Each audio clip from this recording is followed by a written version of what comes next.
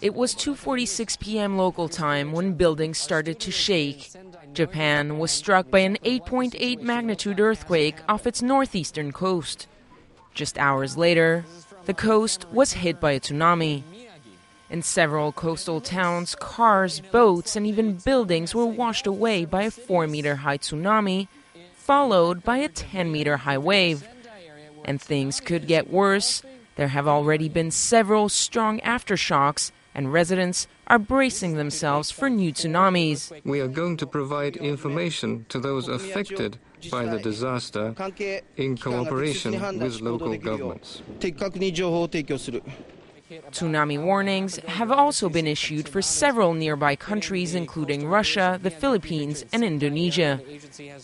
The 400 kilometers separating Tokyo from the epicenter did not prevent the capital from being hit. Large buildings shook violently as people poured into the streets for safety. The Sendai airport seen here is underwater.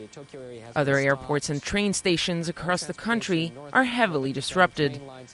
Japan's northeast was recently hit by several quakes, including a 7.3 magnitude one just last Wednesday.